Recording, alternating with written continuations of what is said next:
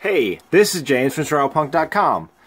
I'm here today to show you guys this quick and easy gravity-fed sink system that I built in my off-grid, semi-off-grid, kind of off-grid tiny house that I have. The tiny house. So I didn't really want to spend a lot of money on this. It was just sort of a quick project, so you guys can throw it together for probably 30 bucks, 40 bucks, depending on what you have to replace. You will need a couple things. You will need a 5-gallon bucket, which looks really tiny next to my I have gorilla hands. Anyway, 5-gallon bucket. You need sort of a spigot to come off of it. I probably need to redo this at some point. To put like a quick disconnect there, to disconnect the hose, and maybe even change the hose out to something different. But it was sort of a cheap, fast, easy solution there.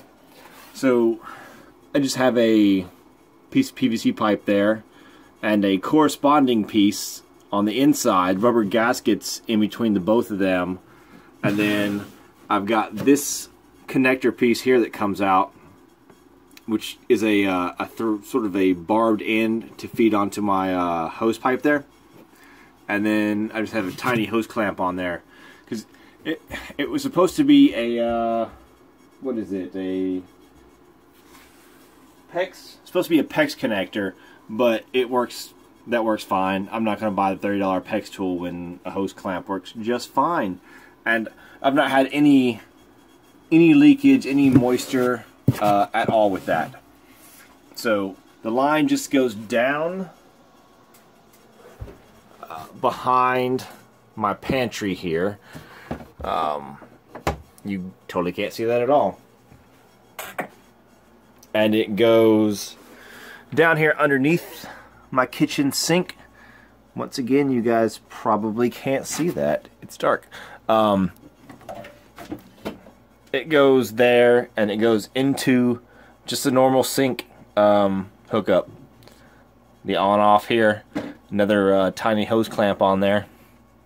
I fooled around with the hose to see if different placements would alter, if it would alter the water pressure. So far I haven't noticed anything. I originally had it coming in at the very bottom of the wall, and just for an experiment I moved it up, and let's see, I moved it up almost parallel with the bottom of the sink, and I've tried to sort of fiddle around and have the hose, you know, be parallel instead of dipping straight down. I didn't notice any difference. What I did notice was air gets trapped in the line. So when you first turn it on, you have to, what I had to do was sort of squeeze the hose to force the air bubbles out, and so that the water sort of balances all the way through the system. And at that point, then it works. Because it was frustrating me at first. I was like, this should work. I don't know why the water's not coming on. And I don't have a check valve to prevent it from doing that. So that's what I did. You just sort of squeeze the hose pipe at the top, and it forces the air.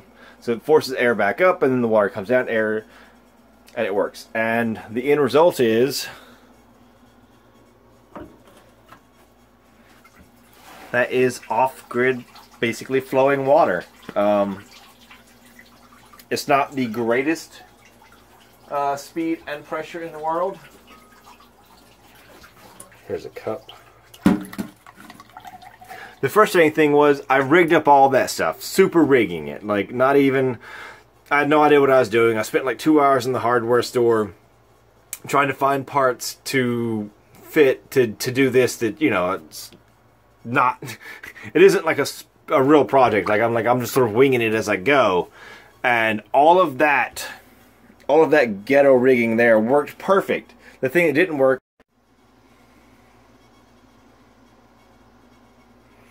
alright, so I ran out of space on my SD card, and I had to start all over. Or I had to start, well, let me just finish where I was at. So the thing that was messed up earlier, when I first tried to build this was the faucet with this sink. So this is a used sink, and the faucet just was leaking everywhere. Like, it was completely not worth a shit.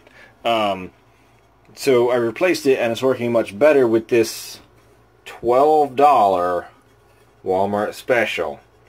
Not fancy, but it is an off-grid sink. So it works fine for my gravity feed water system. The water tastes a little funky from the hose. So there's that. You know, it has that sort of plasticky, you know, nostalgia from being a child and drinking from the water hose in the front yard. It has that.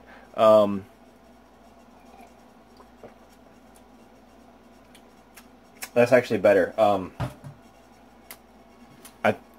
I think it's working through the new hose pipe taste, and it's getting better. So I mean, for you fellow tiny housers, like to me, this seems like a better solution than the, you know, like the water dispenser on top of your sink. I mean, I have a sink. You turn the sink on, it goes. The water pressure sucks, and there's only room temperature water. There's no hot or cold. It's just whatever the temperature of the 5-gallon bucket is. So, you know, for now, it's amazing to finally, like, be able to do dishes and stuff, you know, albeit slowly.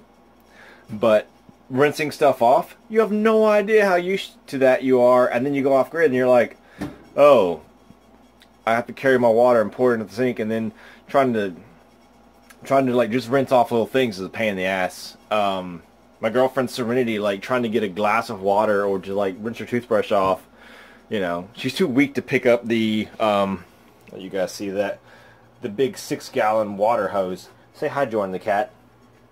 He's camera shy. Yeah, she just can't do it. Like, she's, you know, spilling water on the floor, and I'm like, damn it, Serenity, stop spilling water! Ah! And not really.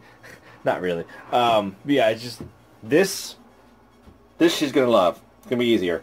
So if you are off grid or just want to sort of backup water supply, you might want to look into Gravity Feed. It works. DIY to survive, you guys.